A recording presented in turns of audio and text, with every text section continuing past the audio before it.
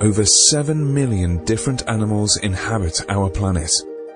So, that kind of highlights leading into the grizzly bear. Is it misunderstood? I don't know. What can they teach us? Plant dispersion aspect, we have that as well. So it's one of the only species where it affects pretty much everything, right? Like plants and other. Many species are in crisis and need your help. Join the movement at allcreaturespod.com. Welcome to the All Creatures Podcast, and today I have a special guest. Hello, Xander. Hi. Hi. Your mommy said you were going to do the podcast with me today. Hi. Right? You're gonna you know all about grizzly bears? Yeah. What do you know about grizzly bears? They hibernate. No, they don't. Do they? How long do they hibernate for? I don't know. Half the year? Half their lives, right? Long time, huh? When it's cold. Do you hibernate? No. You don't hibernate? Your mommy wishes you'd hibernate sometimes, huh? Yeah. No. What else do you know about grizzly bears? They're brown. Yeah. Pretty big, right? Yes. Yeah. Have you seen a grizzly bear? No. No, they don't live in your backyard, huh? No. Not in Florida. No way. No way. They're up north, huh? Yeah. What do grizzly bears like to eat? Meat. They do, huh? What else? You like it, right? They eat some berries? Do you think a grizzly bear would eat an apple? No. Yeah, they love apples. Are you kidding me? They do. Isn't that crazy? They like apples. Grizzly bears eat lots of things. They like berries, worms. Do you like worms? No. Not to eat, no, huh? In the backyard? Do you go digging? No, are grizzly bears related to dinosaurs? Because we always talk about you, Xander, and you're our dinosaur expert. So. They're not related to dinosaurs. They're not? No. No, not at all, huh? What's your favorite dinosaur? I don't know. I love all of the dinosaurs. You like all the time? Your mommy tells me all the time that you always teach her all about dinosaurs. So we want you to keep learning about dinosaurs, okay? Okay. Now, before you go, can you roar like a bear? Like a grizzly bear? Roar! That's pretty good. That's pretty good. All right. Well, thank you for coming back. We're going to do squirrels soon. I'm promising you. We just mentioned it. We're going to do squirrels very soon, okay? Okay. Okay, Xander. Thank you. Bye-bye. Welcome back to the All Creatures Podcast, Angie. Hello, Chris. I love Xander.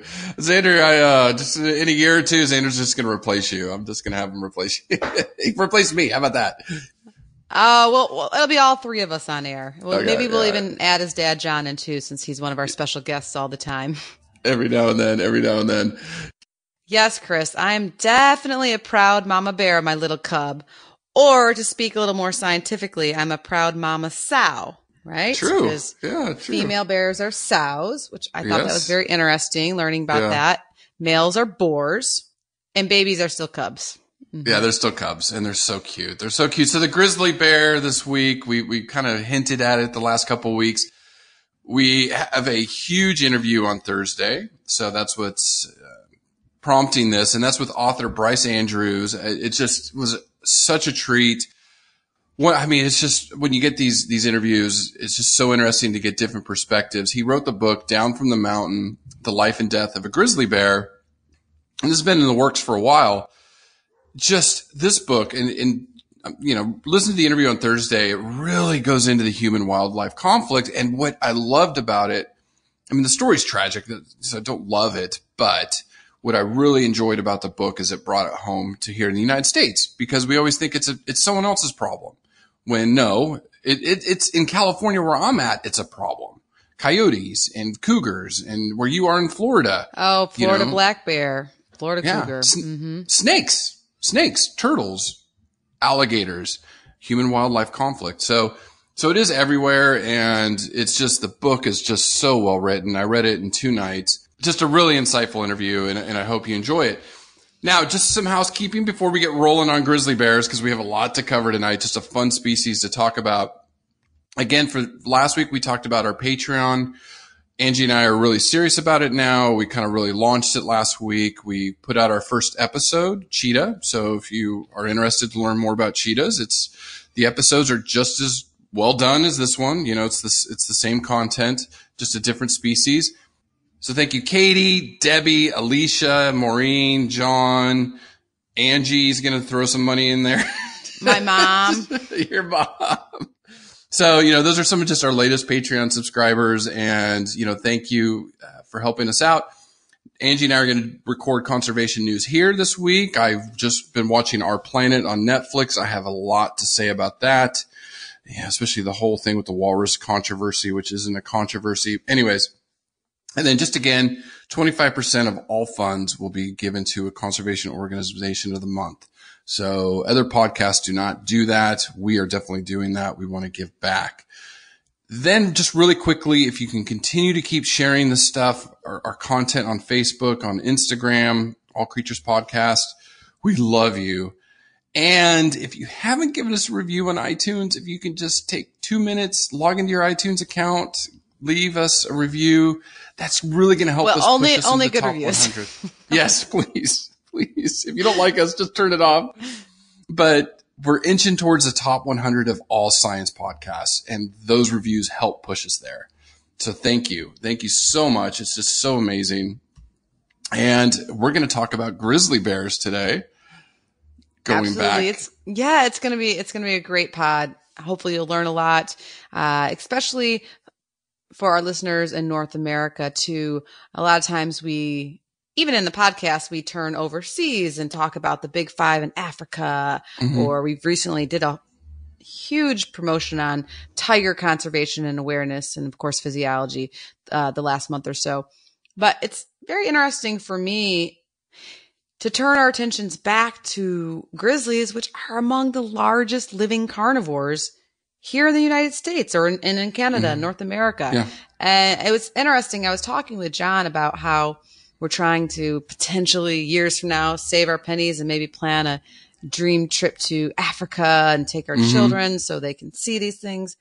And I looked at him, I'm like, I've never even been to Yellowstone. Yeah, I know. I've been to Glacier National and saw a black bear, but I've never seen any grizzlies, which are also known as the North American brown bear. And we'll touch more on the different subspecies of brown bears throughout the pod. But yeah, Chris, I mean, I think we need a road trip, buddy. We absolutely do. And I just last week, you know, I was near you when I was in Atlanta, and I was meeting with some of my sister's coworkers, and I was talking to Tom. And he grew up in Alaska, and he was talking about Denali and the Denali National Park and how I need to go up there, because we were talking about the podcast and things that he was doing in the movie industry. And he's like, you need to get up to Denali. And Tom's kind of a bigwig. I'm just going to leave his name as Tom, but I'm like, okay, Tom, you know, you get me a movie or a TV show, we'll go together. And he's like, deal. You know, so we'll go to Denali National Park, me and Angie, John, and both our families. To go up there and visit, but he's like, the bears are everywhere. You know, you can just see them, you know, the grizzly bears. They are an iconic species, you know, and there's going to be some interesting facts. I think I have a fact that I think is going to blow you away when I get there. We'll see. I'll see your reaction. It's okay. It's a good one. It's a good one. So going back to bears, our last episode, Angie, was roughly 79 episodes ago, our official episodes. It was episode 9, polar bears. So that's the last bear that we covered that's a true bear.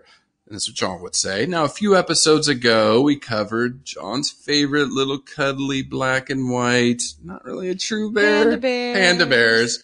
So, you know, here we go. Another bear, this one close to home for some of us. Now, some people might be confused. What's the difference between a brown bear or a grizzly bear, right? You know, because growing up, I used to always think about that. Yeah. It's basically grizzlies are just a subspecies of brown bear. So they are a brown bear. They're just a subspecies. And going back, 2 pods ago or 3 pods ago, we talked about the debate in science, species versus tigers, really. Species versus subspecies. Why is there debate in science? And DNA is really remapping a lot of this. So today, with genetic testing, generally recognize that there's 15 subspecies of brown bear, and grizzly bear is one of those.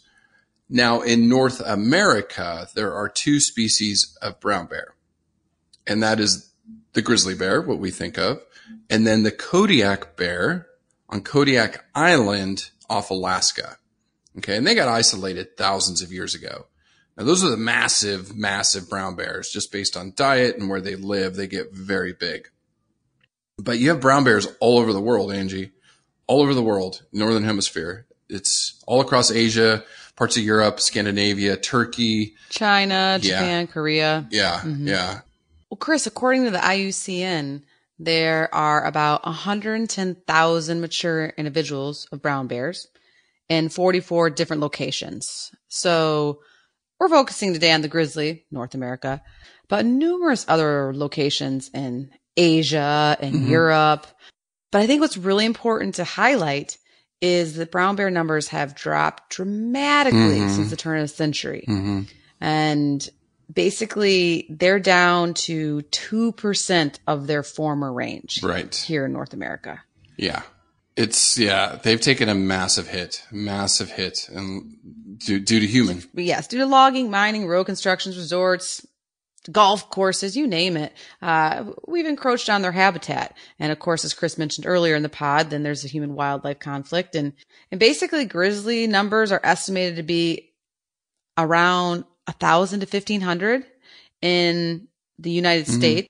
And then when you add in Canada and Alaska, we're talking somewhere maybe around 25,000 to 30,000 are numbers that I was reading. So the rest are all in Eurasia, if you will. They think maybe estimates are about 70 to 100,000. So, and that's across just the Northern Hemisphere. That's the whole world. That's all of it. 44 locations. I mean, that's how I kind of had to map it out in my brain is like, okay, 44 locations total.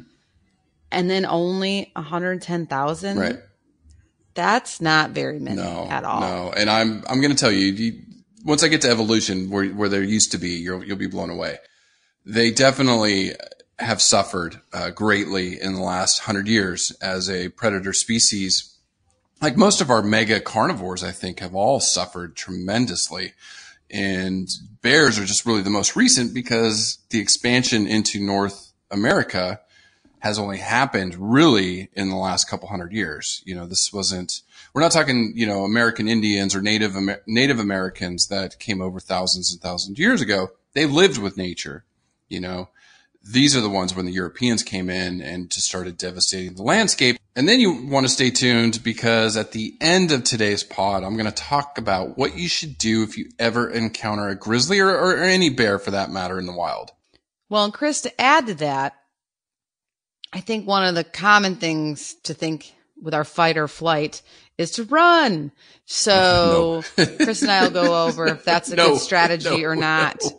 Can you outrun? No. Even if you're Usain Bolt, can you outrun a bear? No. I'll just say, you're giving away the answer. No, there's other things you can do at the end, but no, do not. Anybody listening right now, do not run from a bear. They will catch you before you can blink. They're on top of you. They are so fast. Or climb a tree. So quick. Yeah. But yeah, stick with us. I want to bust some bear myths. Besides their speed and climbing ability, I have several other bear myths that I'd like to bust that, as Chris mentioned, may help you survive should you find one. Yes. And I got some statistics too. Are they more dangerous than cows? How about that? We've established 20-something people in the United States each year are killed by cows. No joke. That is a fact. So are bears more deadly? We'll find out. All right. Before we jump into description, Angie, and kind of in the physical and the behavior reproduction, each week I want to start just kind of highlighting some of this. What is really the conflict? What is really, because you and I go back and forth. We talk about climate change. We talk about all these different issues facing all these different species. I mean, You kind of talk about it. I sit back and sip on my coffee. You jump in every time. Every time you jump in. I do. So, this human wildlife conflict, and I think that's why Bryce Andrews' book is just amazing, because it's told so well and you see it. Like I physically felt like I was walking in his footsteps in that book, reading his story and how he was trying to help reduce this human wildlife conflict.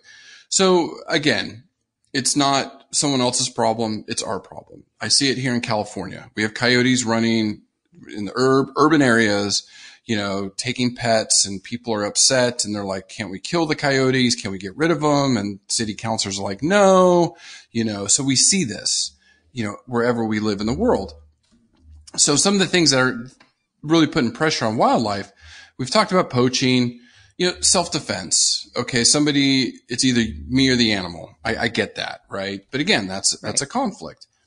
Retaliation, common throughout the world. It's going on here in the United States. For killing, a predator kills livestock. Well, the farmer goes out and shoots the predator. We see it with wolves. We see it with bears, cougars, other things. Or you go to other parts of the world. My favorite elephants, they go raid crops and there's conflict there. And the farmers are losing their livelihood or what they need to live. It's not just, making money, which we see here in the States. Angie, that's your garden. That's what your family depends on, right? Right. Yeah. I think that's where I think you brought up a good point about putting yourself in somebody else's shoes, like to, walk a mile in somebody else's shoes to really understand how intense and complicated this conflict is. It is. It really is. Because it's one thing to just sit in your comfy suburban home and be like, oh, okay, I won't let my cat Fluffy out because there's coyotes. Coyotes, yeah. And that's a real issue. And we keep our cats indoors for that very reason. For the most part, except for Bear sometimes. She's naughty. She's a bear. There's always that one cat. No. But I think she could hold her own against a coyote anyways. Yeah. But it's a totally different story to have money on the line. So that's going to be what's a big issue here in the United States, livestock money, about people generating income. And then overseas, it's not only income, it is survival, livelihood of will I eat tonight or won't I? Yeah. Survival. So that's, that is why this is a complex issue. And that's the thing why I think if people can start getting a global view of what's going on out there and see all these pressures, that's why there is no silver bullet to conservation. I really wish there was, but you add this to climate change or deforestation or, palm oil exploitation or, stealing animals, not only poaching, but stealing animals as pets. There's just multiple pressures on multiple species. And one of the things, just if you didn't catch it in Tigers Part 2 towards the end, because if you couldn't take 2 hours plus of tigers, which I don't know why, they're pretty amazing. Yeah. And if you haven't, you should do it. Yeah. Their behavior is amazing. Yeah. And we talk about the ecological benefits. This is a scientific study that's published. So science means it's been peer reviewed. We're going to talk about that in a future pod, what exactly that means. But when you have scientific data, equaling facts and evidence, how about that? Evidence towards a conclusion. So in this paper, they were talking about the benefits of tigers and not only protecting livestock losses or reducing it, but also crop losses. So in India, they're finding that having tigers in the environment actually benefits the farmers rather than not. Then the other thing we talked about, which we have to, and one of our friends, Julie B from Florida, she posted on Facebook about she really wants us to discuss more the benefits of wolves in Yellowstone, right? And we've talked about that and how the environment, the habitat was affected by the loss of predators. And then when they brought them back in, how it changed the landscape. So changed everything from the streams to it was crazy. Yeah. Other populations of animals boomed. So there's a lot of complex issues. These are things we're going to be talking about briefly each week in a species. We'll talk more in conservation news and in other aspects on Instagram, things like that, and on Facebook. So you join our Facebook group. We're starting to have discussions there, not just our page, but our group where you can chime in. I will say before we move on, countries like Nepal are leading the way in protecting native wildlife. And I really want to investigate more of this and highlight more of their programs, and we will. Sounds like a field trip. Yeah, I know. Oh, God, that's one. I would love to go there. One of my best friends, Cassie, studied broad bear and just fell in love, and it's been on my bucket list ever since. But news coming out of Nepal is the locals have bought into the message. They're protecting their native wildlife. And so snow leopards are going up, tigers are going up, they have elephants, other things are all improving because the populace has bought into this and they're seeing benefits. So we're going to talk more about that as we go. So, that kind of highlights leading into the grizzly bear. Is it misunderstood? I don't know. We're going to talk about it. But what a grizzly bear looks like, it's a big bear. It's dark brown to light tan. I love this description. They're guard hairs. So that those guard hairs give them that grizzled appearance, right? That's kind of what alludes to their name. Yeah. It's also thought too that maybe grizzly means fear-inspiring or gruesome as well. And definitely their scientific name reflects their we'll get there. awe-inspiring nature. Yes. And fear. I think it's fear, which fear makes people do stupid things. But when you look at a grizzly, they are awe-inspiring. Big, we'll talk about their size in a second, but they also have this pronounced hump that appears on their shoulders. Mm-hmm. And the hump is a really good way to distinguish a grizzly bear from a black bear. Yes. As black bears don't have this hump. Obviously, they're probably black as well. But there is, real quick, there is it's weird because there are black bears that are kind of a lighter brown. So it's crazy. So I think you make a great point to tell the difference is the hump's the real big one, right? That's the big, there's differences in face and things like that, but. Yeah. Well, a grizzly bear is also identified by its dished in profile, with a shorter face. And of course, bears have those super cute rounded ears. Yeah. Where a black bear has more of a straighter face. Very much. And longer ears. Yeah. And then a grizzly bear also can be identified by their rump. And for non-animal people, that's their hind end, which is lower, at the hip area, lower than its shoulders. So it sinks down, it's down lower. Where in a black bear, the bear's rump is higher up. And of course, a grizzly bear can always be distinguished by their long front claws. Oh my God, Angie. And when I say long, they're huge. Everyone now, unless you're driving, hold up your hand and look at your fingers. And that length plus then some are the claws. Just the claws. The nail part. Yeah, non-retractable claws. I briefly 4 inches. Yeah, 4 inches. 4 inches. Or 10 centimeters. And I talked to Bryce about this really quickly when I was, at an accredited zoo and standing across in the back part of the exhibit where one of the grizzlies was standing right there and literally probably 2-3 feet away, and I had bars that she couldn't reach through, but she was just looking at me, drooling, and those claws are what I just was like, oh my gosh. And talk about fear. I was like, whoa, what you could do to me, those claws. Now, I love them. They're cuddly. You want to cuddle with them, but don't. I'm just saying, I was respectful staring at her being that close to a grizzly bear. I was like, whoa. I think her name was Dakota. So, now the males can get up to 8 feet tall or 2.5 meters, weigh up to 800 pounds. This is kind of the bigger end. You saw some averages a little bit less, 350 kilograms. I saw females 400 to 500 pounds, 200 kilograms, and they stand about 6.5 feet tall, about my height, 2 meters. Well, that's what's really impressive is a lot of the video footage I've been reviewing the past couple of days is they're impressive walking and sauntering and all that. Their activity we'll talk about when we get to behavior. But when they stand up on their hind legs to smell whatever they're doing, to mark their territory, their claws, or whatever they're doing, that is intensive and impressive and awe-inspiring and definitely makes the hair on the back of your neck stand up. Yeah, for sure. They're definitely intimidating. And I'm typically not from bear country, being originally from Michigan. And then now being residing in Florida, we do have black bear in some of the central Florida regions, and there's smaller. I still wouldn't want to come across one, especially a mother with cubs. Mm-hmm. But I learned a lot hiking back at Glacier National with some of my friends that were rangers there, and gave me lots of ways to help protect myself as I was hiking. But I just never really, I think I was young. I think when you're in your 20s, you're just, bless all you 20-year-olds out there. Yeah. Whatever. Information goes in and you just think you're so cool or whatever. Yeah. And it just is like, okay. And so, but we did, we were singing bear songs and talking the whole time. And wow, I think we had walking sticks or banging on things. We were being loud and obnoxious so they would stay away from us, which I think most bears probably would stay away from a group of young 20-year-olds. They do. That's the thing.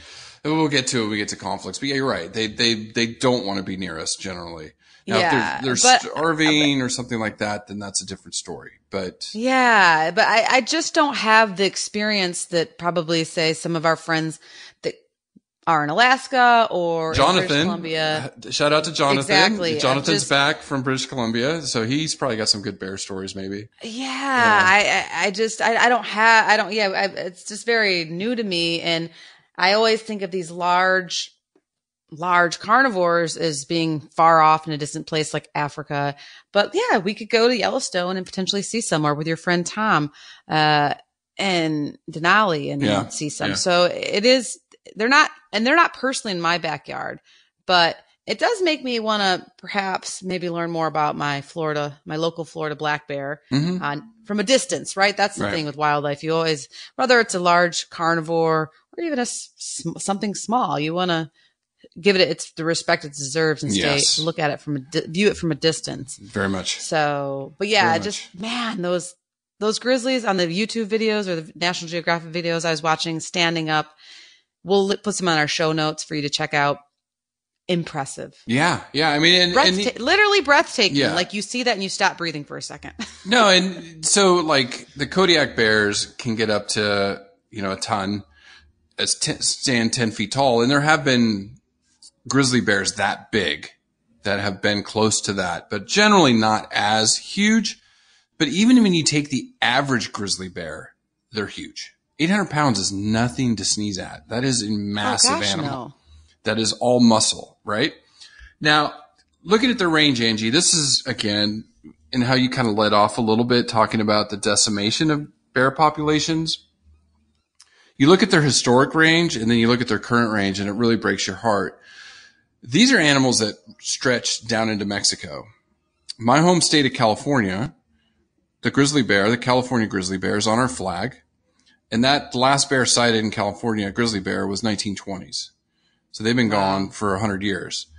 They were pushed out of Texas by 1890, all the way up through the Rockies to where today in the United States, you have a small population creeping into Washington State.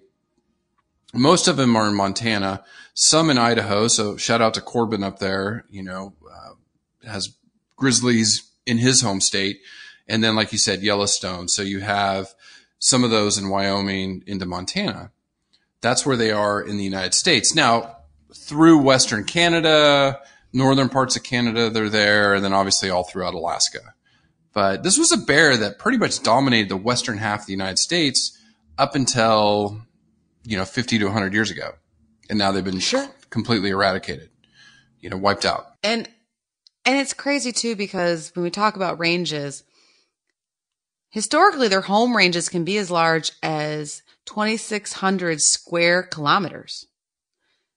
But on average, they're anywhere from 100 to 400. And of course, males are going to have bigger home ranges than females. Mm-hmm. But that's a lot of land.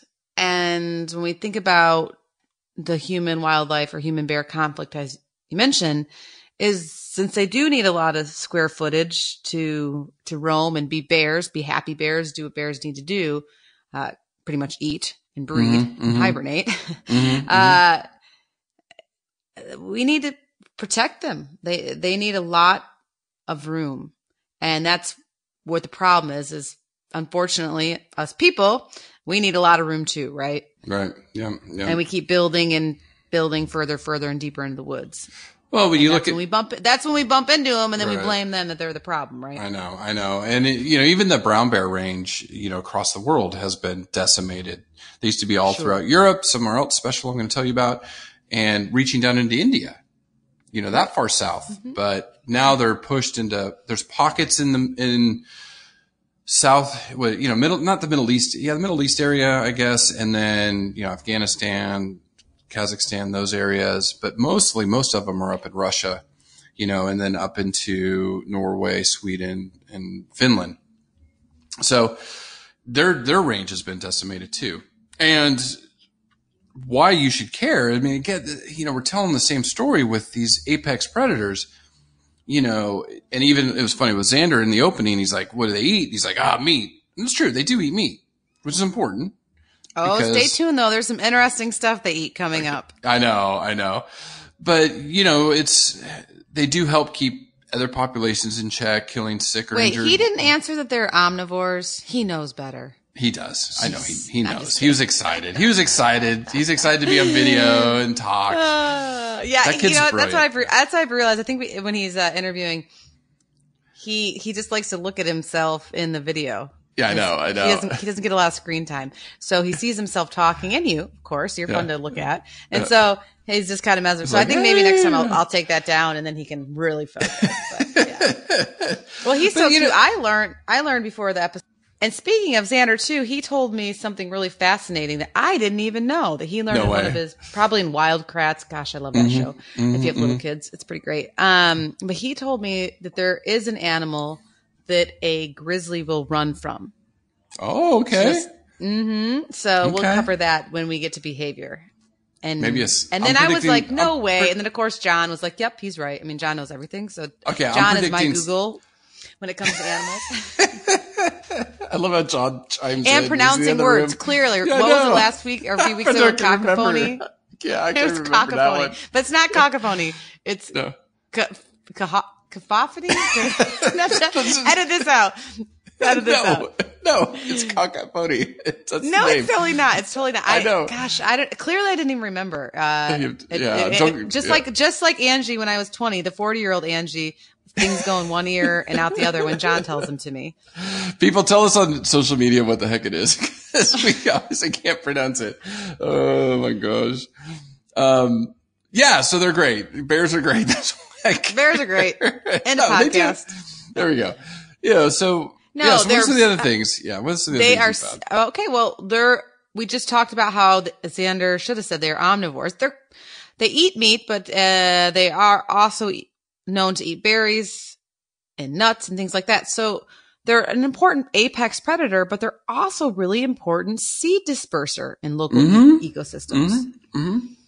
So it's just something that people probably wouldn't think of. I mean, if we wipe them out, we're going to have issues from the prey predator aspect, but then from a seed and plant dispersion aspect, we have that as well.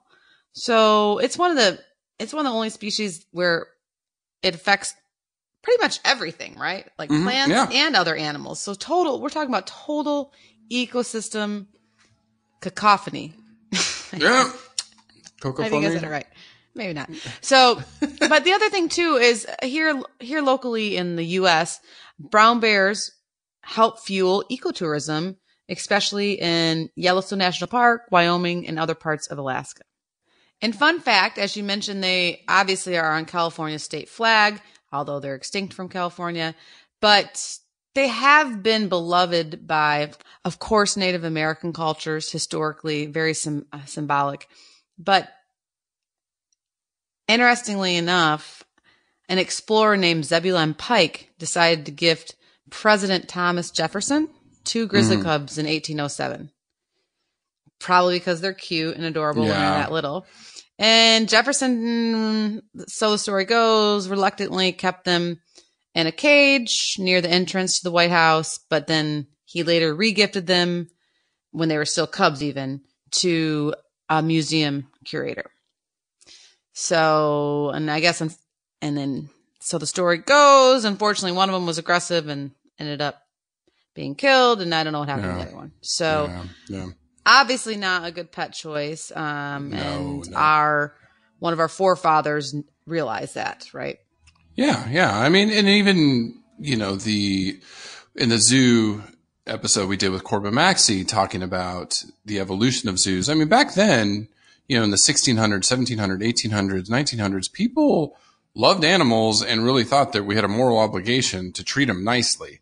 Sure. So it wasn't just, they're in a cage and we poke them, which, that's how people view it. But I'm sure he had some moral obligation or moral objection to keeping them in cages outside the White House. He's like, what the heck? This is not natural. So it's lovely animals that are really misunderstood. Jumping quickly to evolution. I mean, we've covered this in 2 bear species, so I don't need to rehash a lot of it. 15 subspecies. But you can't control yourself. I know. Here we go. 3 hours later. And kids, that's how the grizzly bear came to be. No. So, just kind of a quick review. The 15 subspecies of brown bear and brown bear's scientific name is Ursus arctos. And these, again, range from North America into Asia. And here's my fun fact, Angie. Yay! I'm putting my seatbelt on. Did you know there was a brown bear? It's called the Atlas brown bear. So I'm going to pick your brain and say, where is that? Where's the Atlas mountain range? I know. I can see it in your face. I got you stumped. How about this? I love Jeopardy right now. There's this Jeopardy guy that's winning $10 million. He is winning, and I had a moment a day or so ago, and I was like, man, I miss my dad. I miss him every day, anyways. Yeah. But he was so good at Jeopardy. Mm-hmm. He would just be reading the newspaper, cooking dinner, and just yell out the answer as I'm sitting there trying to watch it and actually get the answer right. He'd half listen and get it. And so with this Jeopardy, he'd be disappointed in me because Atlas, I thought maybe I thought, if I had to guess, I thought maybe like Iran or Greece were kind of coming. No. Not even close. Okay. Jeez, let me give you hints. Sorry, folks. This is just me having fun with Angie. These are rare moments. Okay. Nubian, Somali, Atlas. Africa. Wild asses. Where was the Atlas wild ass from? Morocco. Ethiopia? Morocco? No, Morocco. Remember, you had the Atlas wild ass in that region of Africa, the Nubian wild ass in the middle, and the Somali on the... Somali's over Ethiopia, yeah. Right, those were the 3 wild asses. There was an Atlas brown bear. There was brown bears in Africa. What? There is a crazy fact. Jeez, I know, but it was in Libya and Morocco, and so the Atlas wild ass went extinct in the 1350s. Yeah, I don't remember that one. I remember the Nubian and the Somali, of course. Okay. So went extinct in 1890s. That's so just cool, 130 years ago, there was brown bears in Africa. That's like, nuts. Are you kidding me? That's insane. That's insane that they were there. Great fact, Chris. You get a star of the day for that fact. Yeah. Okay. Even making me look like a fool on air. It's totally worth it. I didn't know that. I know where the Atlas Mountains are because I'm a geography nerd. Oh, sure. If it was on we'll have to play Jeopardy one-on-one. All right. I have a couple categories I can rock. Not many. You would kill me on many. All right. Geography, no. I know my geography because I go to Google Earth. Well, you're the history buff guy, which is why we love evolution, or you love evolution so much. And I like it too. We actually had a discussion over dinner about evolution, trying to explain that to a 5-year-old. 5 and 2-year-old. Well, Zach was out. He was like, whatever, I'm out of here. I'm going to play Legos. Okay. And Xander's like, okay. Oh, he's like a million questions. Yeah, he's so great. I love your kids. Okay. So the scientific name of grizzly bears, subspecies of brown bear, Ursus arctos horribilis. Yes. Horrible. Like, come on. That sucks. That's a terrible name. That's what the explorers, I guess they saw it and it's probably stood up on its hind feet and they jotted that down, right? Yeah. I would call it cutis or stay away from us or something. Or I don't know. Save us. Yes. So that's their scientific name, so So evolution, again, we talked about it a couple weeks ago in tigers. You had the Miocid 60 million years ago. Bears came out 30 million years ago. Bears basically divided into 3 families or subfamilies. The real bears, Ursidae, right? That's what John loves. Yes. Then you have the giant panda and the speck bear. So they're not real bears. So we did the panda. I don't think he's never worked with grizzlies. No? All right, okay. I don't think he's worked with brown or blacks. Okay. But definitely polar bears and yeah. sun bears. Yeah. He worked with sun bears. Yeah, sun bears. So we have many bear species to cover. Sloth Speck bear. bears. Oh my gosh, we have to put that on our list. Yeah, sloth bears, yeah. Yeah, there's some good ones. Now, they think brown bears came to the Americas about 50,000 years ago. I did pull up a quick study. It was Nature, published in 2017. Again, for the folks that haven't listened to us that long, Nature's the #1 scientific magazine. Science and Nature, the 2 best. Like It's like the Patriots currently, or the Yankees. Yeah, whatever. Top teams and anything. They're the best. The best of the best. Okay? Definitely best not unfortunately not my Lions or Tigers from Michigan. Yeah, no. So this one was interesting. They looked at gene flow, history of bears. So going back, this all kind of diverged out 5 million years ago. All the current species of bears, of real bear. The panda bear split off about 20 million years ago, and we've covered that. They're special. And the speck bear split off about 10 million years ago. So your black bears, split off 3 million years ago, roughly. And then sun bears, sloth bears, a little bit farther past that. The most interesting thing about this whole thing with evolution is just how closely related brown bears are with polar bears. And it's been in the last million years, probably 500,000 years ago, where polar bears went, and we covered this a long time ago, but broke off from the brown bears and went and survived and started to specialize living in the Arctic, which is going away. It's really sad. But anyways, that does lead to really quick hybridization, which I thought was cool because I've seen this popping in the news. Angie, I think as polar bears start to range further south due to, the sea ice is not lasting. We know that. It's a fact. This isn't debate. And I cannot wait for conservation news. I have so much pent up about this debate. It's been a while, right? Yeah. Oh, there's this scientist that's just a hack. I called her out like 2 weeks ago or the penguin episode. She's got me so fired up because I've looked at her history and it's just, anyways, we'll get there. But there is some natural mating between brown bears or grizzlies and polar bears. Well, right. They're, like you said, they're closely related on the genetic tree. Right. And if they are pushed further south and their numbers are declining, which means, and their resources are declining, so they're hungry and not able to find mates. Sure. I'm sure if they bump into a grizzly, hey, Yeah. The music's playing. I'm a boy, you're a girl. It's this right type of season. And I'm more handsome because I'm big and tall. I'm 6'5". No, hey, that's kidding. I'm not going there. But you know what I mean? Nature calls and they run into each other and they mate and they have offspring. And the offspring, they call them growlers. And they're actually fertile. I was like, are they fertile or not? And because what's their chromosome numbers, Chris? Since you played Jeopardy with me.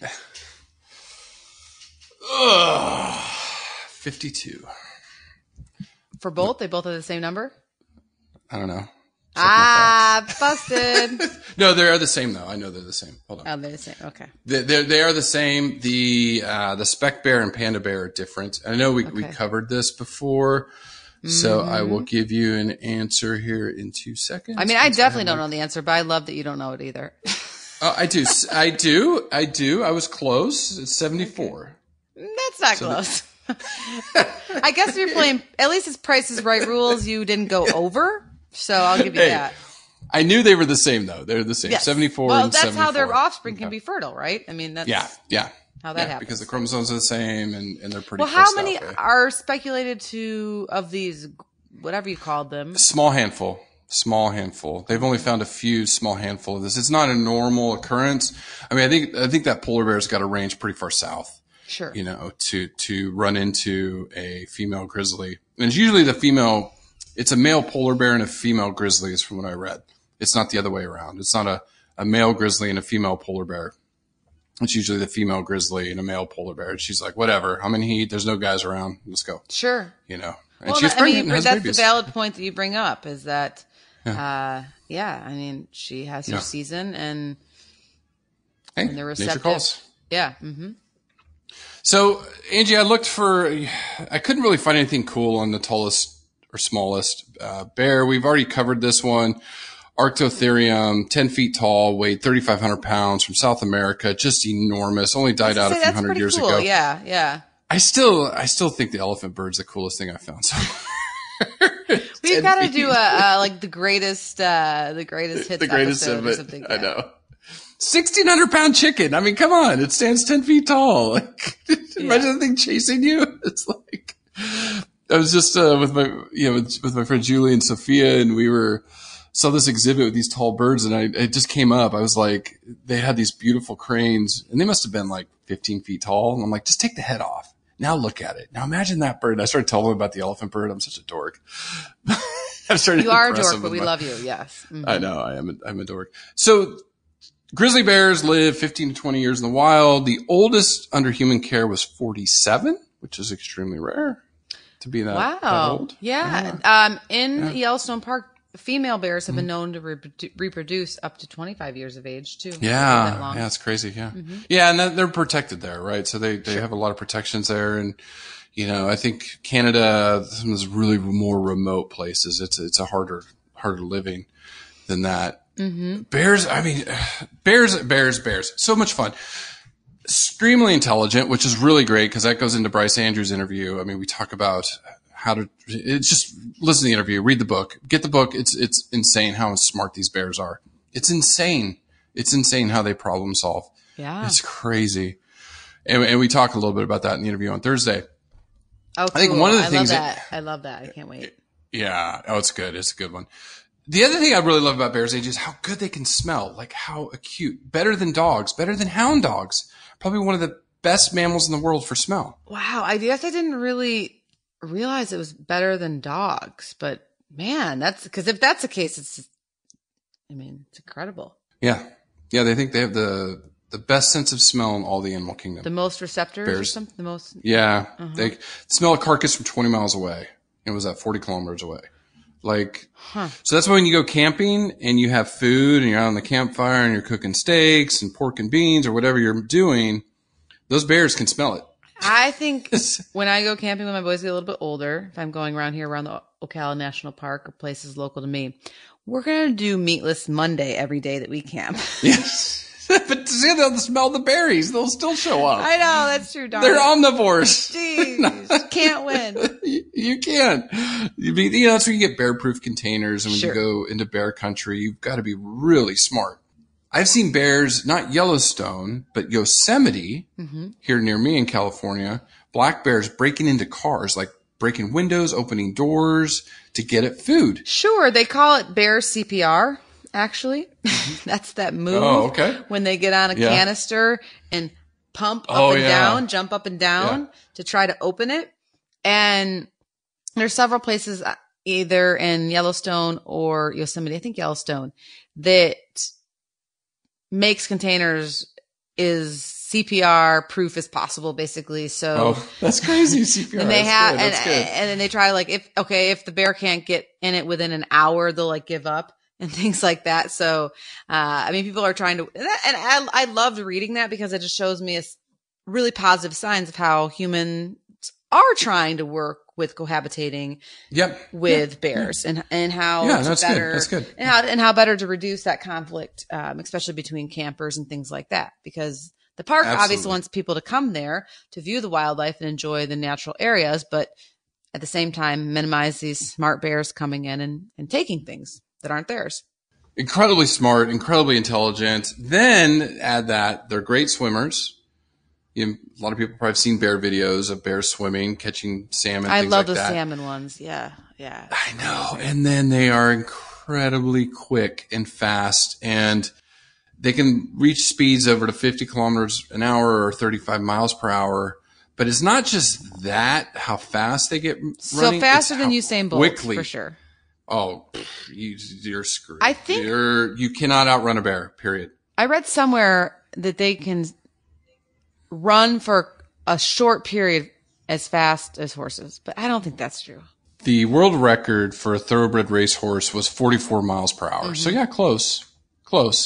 So, and that's the fastest of the fast. So, and we haven't seen a bear in being timed or anything, but yeah, they're fast. And it's just, Bryce talks about it. Other people talk about how quickly they can move when they want to. Mm-hmm. Now, it says, I've read some of this, and I guess we can bust a myth right here, that only young grizzlies can climb trees. No. You sent me a video. I sent you that video of a mama bear climbing a tree like it's nobody's business. And I will post this on our show notes. I know we say we will post videos. I will post this one because my jaw hit the ground. She trees a black bear that was near her cub. So you watch the video, she sees him, she immediately barks the alarm. The cub takes off in the opposite direction. Like, this is all instantaneous. And she just charges down this hill. The black bear sees her, climbs this tree. She climbs a tree like seriously, it's insane. And then she goes back down and then gets angry again and climbs right back up it. And she just knocking branches off left and right. And I was like, oh my God, if you run Mama bear, you don't climb a tree. She'll get you quick. So myth number 1, the best way to get away from an aggressive bear is by running. We already nailed that one down. Rongo bongo. Running will likely trigger a chase response. And you definitely, potentially even a horse, can't outrun a bear, right? Not me. And definitely they can run fast uphill.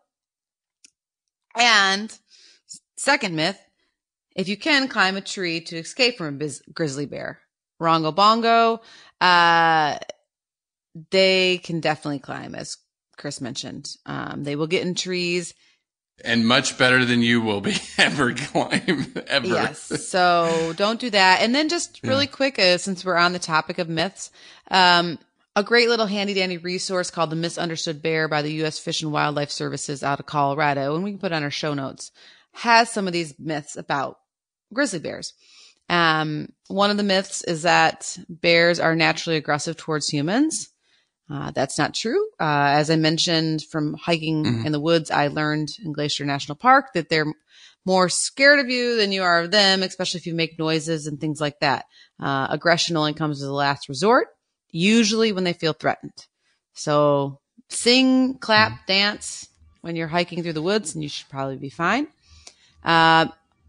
They can sometimes become aggressive if they've been used to being exposed to human food and garbage as well. So, as Chris pointed out, wrap your stuff up, block it up. You should be good to go. And then the Misunderstood Bear also mentions that a bear standing on its hind legs, as I mentioned that I've seen in a lot of the YouTube videos, or some of you have maybe seen in the wild, that it's preparing to charge. Well, this is not true. It's actually usually on its hind legs to get a better view, or to smell things. And being on its hind legs is not really an attack position. An attack position is actually probably being down on its all. Running towards you. Yeah, right? Yeah. Really angry. And along the attack line it's a myth that if a bear huffs or growls or slaps the ground, it's about to attack. Threat displays such as snorting, salivating, snapping jaws, body posturing, etc. are meant to communicate dominance, like stay away. So they're actually doing this to avoid a fight, not to engage in one. And the last myth is that if a bear does start charging, it's attacking. So bears often bluff charge, and they're trying to scare you away.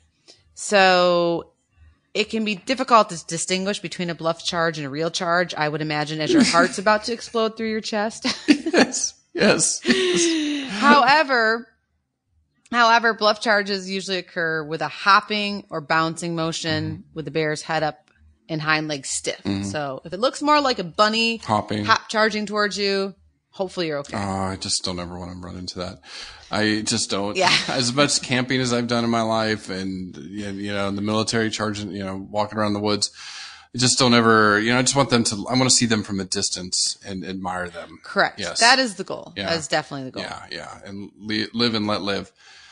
The nutrition, really quick, we've already talked a little bit about this, of what they do. They eat a lot, and this will roll well into behavior. Bears eat a lot in the warmer months so they can gain weight, and especially coming out in spring, when they come out of hibernation or not, we'll find out here in a second. But from that winter, where they're thin, they're going to eat as much as they can to put weight back on. So prepare for the next winter. So they can eat, 90 pounds of food a day on average, 40 kilograms, and they can gain 2+ pounds each day in body weight. That's a lot. Yeah. Well, and I think it's important to point out that we think of them as carnivores, but they're not. They're omnivores. They'll eat almost anything that's nutritious. They're after my own heart. Yeah, I know. The same way. You're going to go eat some grubs and worms and some fungus. But their diet will change, as Chris mentioned, among seasonal availability. And they eat plant foods, grasses, sedges, roots, mosses, bulbs, fruits, nuts, berries, tubers. Who doesn't like a good tuber? And this is what I found super fascinating. They consume insects, fungi, roots. They will look for mice, dig for ground squirrels, marmots, and other animals out of their burrows. And this was my favorite, Chris. What? They love to eat moths. Oh, really? I didn't know that. That's crazy. Okay. Moth, so M-O-T-H, like the butterflies, but the nighttime ones, moth ones. I'm not a bug expert, so I guess I don't even really know the difference between a butterfly and a moth. So anyways, different pod for a different expert. People want us to do insects, and I'm like, no, you don't. So it's our comfort zone. You don't. We don't know insects. How about this? You pay me our top Patreon price, and then we can talk. But until then, invertebrates were super out of my comfort zone. That jellyfish one took me 2 weeks to prepare. I know. 2 weeks. It's different. Wait till we get to cephalopod in a few weeks. So we got one coming. I know. Well, I know. Octopus. I will. Yeah. Whatever. I love that. Yeah. So, because octopuses would take over the world if they had a backbone. So we'll see if that's true or not in a few weeks here. But anyways, moths. So getting back to this, grizzlies love moth larvae. They have been demonstrated as an especially important source of protein and fat when they are gaining weight in the fall. Researchers have observed brown bears willing to climb to alpine heights in Montana's Glacier National Park. Woo woo. Hey, Erin. That's my good girlfriend. We've hiked all around Glacier National Park together. We hang out still all the time. But they will climb high in Montana's Glacier National Park in order to feast on these flying little appetizers. They can turn over rocks, and they'll spend, Chris, up to 14 hours a day devouring over 40,000 moths. Wow. Who knew? Maybe they're fat, high in fat, maybe. I don't know. Protein is what was read in the research, in what I was reading about, but right. So really, really cool. They, they're very resourceful, and which is really interesting. It's probably why they've been quite successful until humans came along. Right. But of course they do other big things: moose, elk, sheep, mountain goats, rotting carcasses, especially after the winter. They're carrion eaters. Yeah. They love it. And of course, salmon, as Chris has mentioned. And Chris, according to the literature, there has been reports of cannibalism among brown bears. So they will eat the carcasses of black bears in Canada. Oh. So they're giving new meaning to bear eat bear world, right? So I think when we say omnivore, we should probably actually call them opportunistic as well, right? It's just such a great strategy to survive in the wild, to eat as much as they do. And it still amazes me about pandas. Pandas are just all bamboo. It's just, they've got the carnivore stomach, but or omnivore stomach. They're special. They are That's very special. The nice way to say it. Yeah. They're cute as button, but the way they've evolved is just special. They're a little bit different. So check out a little bit different. Yeah. Yeah, definitely check out those podcasts if you're interested in panda bears. You should be, because they're fat. I mean, besides being adorable, Right.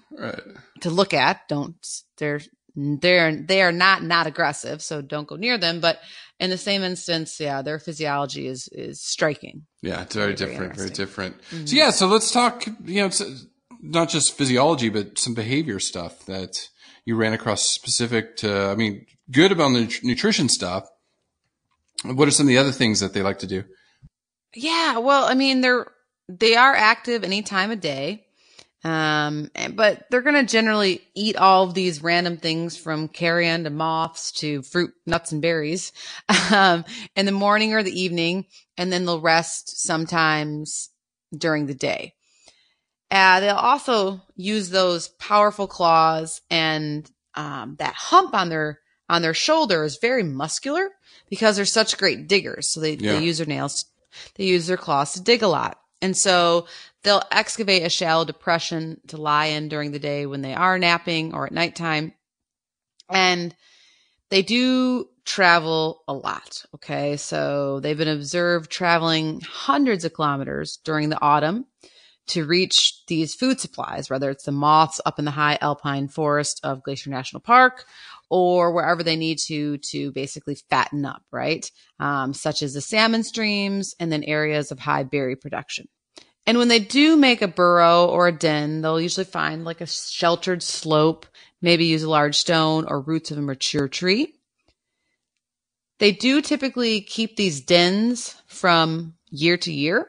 And the reason these dens or shale depressions are so important is because brown bears or grizzlies basically experience a period of inactivity from October to December, and then they'll resume activity from March to May, with the exact period of this hibernation being dependent on their location, the weather conditions, the altitude, and things like that. So in the southern areas that they live or inhabit, this period of inactivity is brief and may not occur at all, depending. And the reason I'm calling this a period of inactivity, because it is a time for grizzlies to be in a deep sleep, like a hibernation. Okay. Their body temperature drops by a few degrees. They don't eat anything. They don't drink any water. They're sleeping, right? Hibernation. But technically, depending on the location and the altitude and all that, it's not usually a true hibernation because these bears can generally be aroused from this winter sleep. It's who was it we did a whole thing on hibernation, the physiology behind it. Oh, I'm trying to think of the species we covered 60 species ago. It was one of the ones that we talked about because we called it Toper and the other ones. I don't know. Anyway, so it's really not, you're saying it's really not a true hibernation. They don't really are knocked out for 6 months. Yeah. And then awaken. I guess technically, yes, according to hibernation experts or people that study this, which I admittedly so am not one of them. We study horses and ungulates. Some of them are seasonal, things like that. But you study rhinos? You study rhinos? They don't hibernate. Ferrets? Yeah, no, they don't hibernate either. But the hibernation physiology or this period of inactivity or however you want to call it is really fascinating from a physiological point of view. And we should probably pick another species that does go into a true hibernation and maybe dork out on that for a while, because it is, if you think about it, it's pretty fascinating to be able to not eat or drink or defecate for a while, right? Yeah. I know in the South, like squirrels, because we're going to do squirrels soon for Xander. That was one of his requests. Do squirrels hibernate in the northern, in Canada? Those are things we should ask about, ask and look into. Yeah. I feel like in the north, you're going to see them out too a little bit in the wintertime, but I could be completely wrong. It's been years since I've been hanging out in the woods of Michigan in the wintertime. Well, stay tuned for that podcast. So it's sometime in 2019, we will get to it. I promise you. Yeah. But anyhow, so yes, we'll go into hibernation more in detail, but for lack of time, focusing on grizzlies is they are typically solitary. So unless it's a mama and her babies, they want to be by themselves. And so that's what makes them happy, right? That's how they are. Sometimes you'll see them gather in larger numbers. If it's like a major food source, maybe like the salmon run. Or you might see one or two mamas with younger foraging cubs, and that's okay. And they do cross each other's paths, but typically they're going to be solitary, and really the only actual social bonds, the snuggling and the cuddly stuff that you think of a teddy bear, that's only going to happen between a female and her young. And Chris, now for one of my favorite parts of the podcast. They're all my favorite, but you know. The end? No. I know. I love never. So fun. I actually do really like the end because I have a great conservation organization this week to talk about, and you've got some great people to talk about. I've got one too, well. Yeah. That probably is actually my favorite part. So this is my second favorite part. I'm sorry, evolution's by far my favorite, obviously. I know. I love pulling out these dorky facts. You're like, no way. Yeah. You know, but no, communication, right? Behavior. Right. Yeah. Behavior's your thing. Yeah. That's your jam. Yeah. And to be honest, obviously I specialize more in ungulates. And so that's the behavior I'm really familiar with. So large omnivores, carnivores, however you want to call them, behavior is something that this podcast has really opened my eyes about, especially covering tigers recently. I'm really actually quite drawn to it. Maybe it was another calling in a previous life to watch carnivore behavior, but brown bears are amazing the way that they communicate. They do it through scent.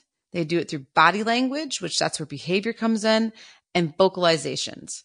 And when we think of grizzly bears standing on their hind legs, about to attack, growling or roaring or however you want to call it, that's an iconic sound. And we'll play a clip here in a second. Everybody would know that as a, oh no moment, right? Yeah, like, oh, my pants just got heavier, right? That was my brown pants, yeah. Yeah. So I've got brown pants to match the brown bear. So everybody would recognize that. But what's really fascinating is these vocalizations, true vocalizations like that, are actually really rare in grizzly bears. They typically rely more on like what they call non-voice sounds.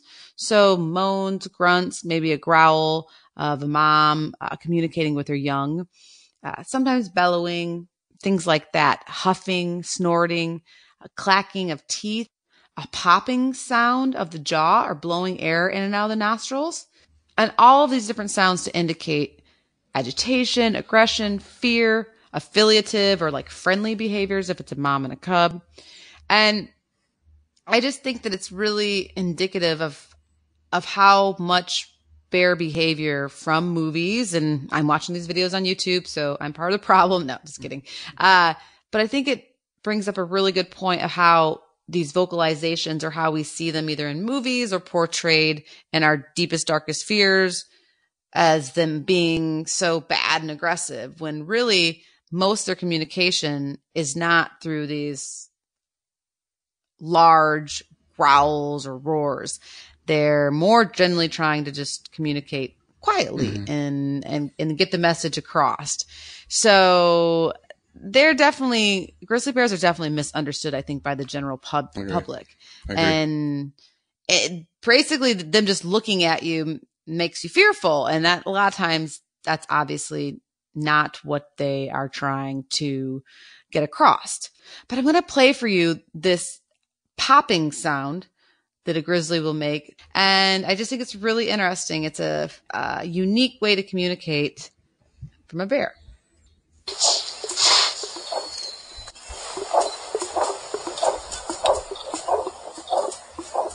That's that huffing, that huff, huff, huff. Yes, and if you listen closely, if you play it back, if you're an extreme vocalization dork like Chris and I, but if you play it back, it's the breathing, but then there's also like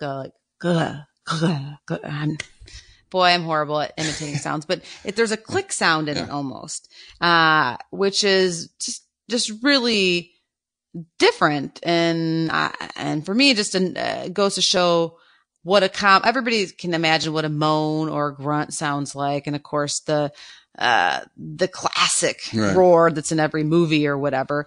But this sound to me was just, they have, I don't want to use the word language, right? That needs to be proven by scientific evidence before it becomes a quote unquote language, but they definitely have a complex system of vocalization that all means something. And so, yes, if you do hear this popping sound, that's pretty much an agitated female. Okay. So. Oh my gosh. I'm just like, oh my God, if I heard that in the wild, I would just. Right. That's actually, that one you should be more worried about. She's not happy. Yeah. She's agitated. Yeah. So, or if you're a little grizzly cub, it's kind of like, mom's upset. But since I played a little bit lesser known jaw popping sound, I have to compliment that with the iconic roar. Probably should have, Xander did an actually pretty good job of making this sound, but we probably should have opened up with this, or maybe you can put this in the front of the podcast, but here we go.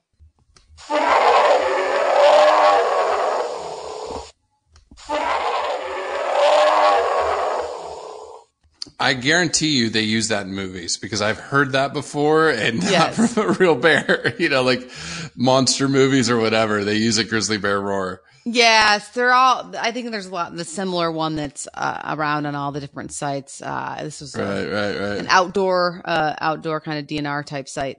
But yeah, so it is, tons of different teeth clacking, jaw popping, whether it's snorting, grunting, growling, all of it's super impressive. And to also indicate reproductive, status.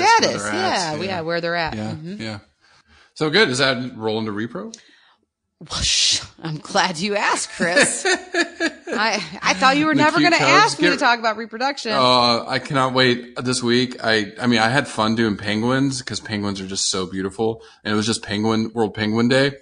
This week, I'm going to be posting so many cub pictures on Instagram. I'm going to go crazy with it because it's so fun. You should. They're so pretty. They are. Yeah. They're gorgeous. I mean, this nature's perfection, right? Nature's beauty, and just incredible. And the way that we get more cubs is through reproduction. And so what happens is typically they're seasonal breeders. So grizzlies will typically breed between May and early July, mating season about 2.5 months. And researchers believe that a lot of this is indicative of photoperiod. And so that's how much light is like I definitely know coming from Michigan and Florida, we have like daylight savings and the photoperiod changes, right? Shorter days, daylight in the wintertime, longer in the summertime. And so when more daylight starts coming in the summertime or around May, June, July, that helps stimulate production of a lot of reproductive hormones. And so in the male, it's going to be testosterone. In the female, it's going to be a lot of estrogens. And of course, those are really important hormones for bears to do bear reproductive things, right? So with a male, it's going to help him actively seek out a female and fight off other competition.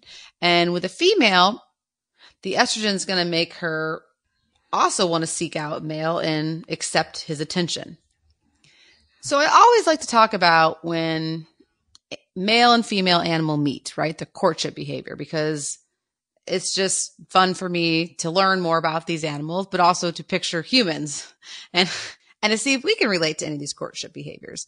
And so with grizzly bears, I must admit, I don't know if courtship is necessarily the right word to describe how he interacts with a female when he is trying to solicit her for breeding. I feel like it's more just biding his time. And I think a lot of males in this day and age can actually relate to that. Yeah. Like the good old fashioned days of courtship of opening car doors and pulling out chairs. I still do that. I do that all the time. Well, my husband always buys me roses. So he definitely does a lot of courtship. So he's not a grizzly bear. But yeah, so no, what the grizzlies do, the males, is they basically can recognize when a female is an estrus and showing some receptive behaviors. And so over these hours and days, it can sometimes last 1 day. It can be up to 10 days. He basically just follows her around. And will fight off other males that might come into her territory. And yeah, it's pretty easy to recognize courting pairs, as they call them, because the male is just following her and he's just persistent. And he will walk behind her. He'll shadow her. I love it. One website described it as like, he will shadow her with movements like he has a laser sight affixed to her rump. God, okay. I don't know why I did it in that voice. I don't usually change my voice. Just that website was a little ridiculous, but it did give me a pretty hilarious visual on it. And it's not too far from the truth, right? Like she is probably through her urine excreting some pheromones, and of course with, as you mentioned, great smell. He can probably even understand what her estrus cycle is like and where she's at in her estrus cycle. So I don't think that website's totally off, but I just thought it was hilarious. Things like that. When you're an animal behavior dork like me, things like that will keep me giggling and Googling till like wee hours of the night, right? In the morning. But yeah, so generally there's not a ton of cuddly teddy bear romance involved, if you will. And this may last, they'll copulate anywhere from like 10 to 30 days. And this is once again in May through July. And then once the bears breed and the female, becomes pregnant, she experiences what's called delayed implantation or embryonic diapause. And we've talked about delayed implantation before with other, big cats and obviously polar bears, other bear species. But basically what this is after fertilization, the embryonic blastocysts exhibit delayed implantation. But it's been found across many different mammalian orders. So like 7 or 8 different orders do it. So we've touched on, like I said, the tiger and the polar bear, a couple others, but it's fascinating, folks. I think, science. Science is so cool. Why do they do this? How do they evolve to do this? People still really don't know. But what it does in the grizzlies is this blastocyst becomes implanted approximately 5 months after mating. 5 months. It's just there in suspended animation. Yeah. I kind of just made up that word, but I like it. Suspended. It's just there. It's not growing. Yeah. It's not needing nutrients. What? I don't. Where is it? Just, just bouncing around the uterus? Like I don't even understand. And there might be a couple of them, right, with female grizzlies. And so typically the blastocyst will implant usually in November when the female has entered her winter sleep. That kind of makes sense, maybe. I don't know. But then the gestation, so the actual growth period of the fetus is 6 to 8 weeks of gestation, of true actual gestation, with birth then occurring in January and March, while the female is still in this hibernation phase. So the total gestation time, including the delayed implantation, is 180 to 266 days. And then when the miracle of life happens, 2 to 3 offspring are born per litter. These cubs are born blind, helpless, and naked, and they're teensy-weensy, teensy-beensies, about 340 to 680 grams. So after all that, crazy. And by 3 months, the cubs are about 15 kilograms, and by 6 months, they're about 25 kilograms. Lactation in the female will continue from 18 to 30 months, long after her cubs are eating berries and moths and carrion and meat and whatever. Good stuff, yeah. But the cubs, they do, being with such a complex diet and or communication, vocalizations, all of that, hunting, right, for being a predator, apex predator, the cubs will remain with mother for typically up to 3 years, but minimally at least the second spring of their life, sometimes the third or fourth. And of course, the male brown bear, the boar, he doesn't assist with any of it. No. It's all mom. So that's where we call different moms here in the United States. She's either a tiger mom or a bear mom. Yeah. I don't know what kind of mom. I'm just an Angie mom, but yes, a You're bear a rhino mom. But I think it's actually a compliment if you get called a tiger or a bear mom, because that's a lot of input and care is going into these cubs to train them, keep them alive, train them. And, yeah.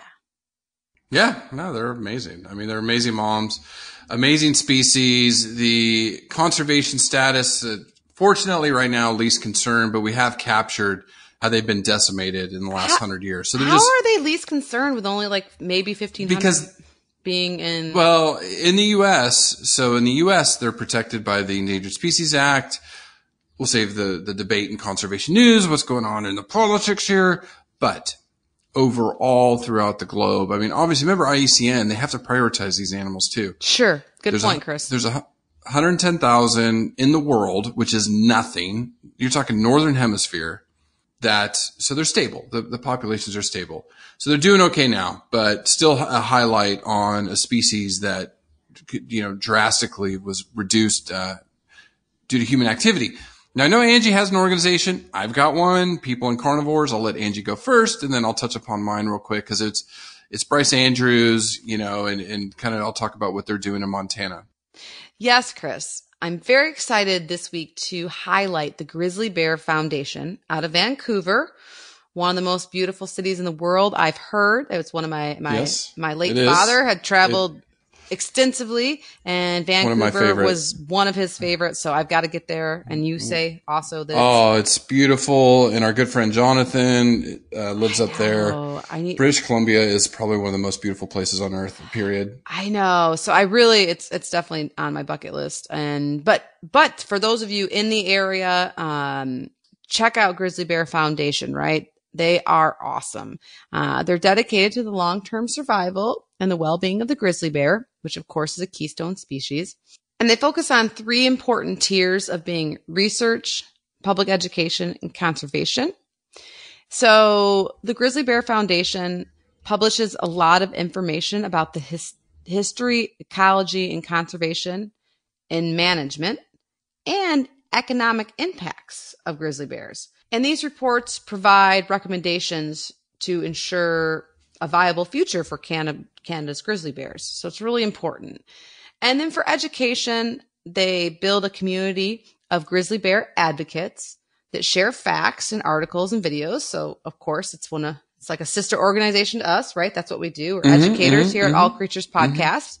And they also develop grizzly bear education units for elementary schools and making sure that young people are aware of the awesomeness and conservation issues facing grizzly bears. And lastly, for conservation, Grizzly Bear Foundation has a ton of different areas that they support, both in the local level and then, of course, at the level of the province, to conserve these guys in the wild and help keep their populations healthy. And so you can check out their website. It's wonderful, well done. And they have a lot of amazing bear facts on there. And so you can find the Grizzly Bear Foundation at grizzlybearfoundation.com or on Facebook. And they have a really neat program called Grizzly Guardian that you can get involved in. And if you do live near Vancouver, Jonathan, and you need a date, they have a Night of the Grizzlies, which is in September. And it's a gala fundraiser to, of course, promote bear awareness and conservation of these iconic species. So, just a really good group. Yeah, I know. It's Angie, again. This is why I'm going to be pushing conservation optimism. It's been trending on Instagram now, and I really subscribe to it. That it's we paint this bleak picture, but there's people out there working hard each and every day. That has been so eye-opening since we started this podcast. Yes, it has been so eye-opening. It has. And really, there's only been a few species that have let me down, hippos being one of them. And so hippos, I don't know. Hippo organization, me and John, we've got to do something for those darn hippos. Love them. I know. And they're in trouble. I know. They are. So what I wanted to cover is People and Carnivores. This is author Bryce Andrews' work, what he's doing in Montana. You listen more about his story, how he kind of gave up his job, what he was doing to fight. And he doesn't like the word fight, but, how he puts it is find solutions on how to get people and these carnivores to get along So it's a wonderful organization, a small organization, but out in the field working with the local population and protecting these animals in Montana that we can learn from them, like especially the stuff he was doing in describing in this book. We learn from that and then export it throughout the country, throughout the world. So check out peopleandcarnivores.org. We'll have the link up there. You know, they're working hard out in the field. Again, a smaller organization that's growing and needs our love and support. So check them out. Now, Angie, really quick, before I get to what to do if you see a bear, is conservation tip of the week. I'm trying to think what could affect bears the most. And again, we're on this climate change thing. So that, one of the things that we don't do, especially, people with kids, and we have all these video game systems, things turned on. Whenever you leave a room, if you ever see those little green lights, usually it's red or green. And that's some device like, say, a Nintendo Switch or something, or a Xbox, TV, stereo, whatever. That means they're still on and drawing power. Yeah. So they're still burning power. So you really should just unplug them or find a way. Like if you have a power strip, just turn off the power strip. Yeah. Power down your computer and then just switch off the power strip. Absolutely. We had this talk just recently in our house because our power bill is going up. And so we're trying to strategize what little things can we do better to reduce it. And that is definitely one of them. Those little lights on just things you wouldn't even think about. Right.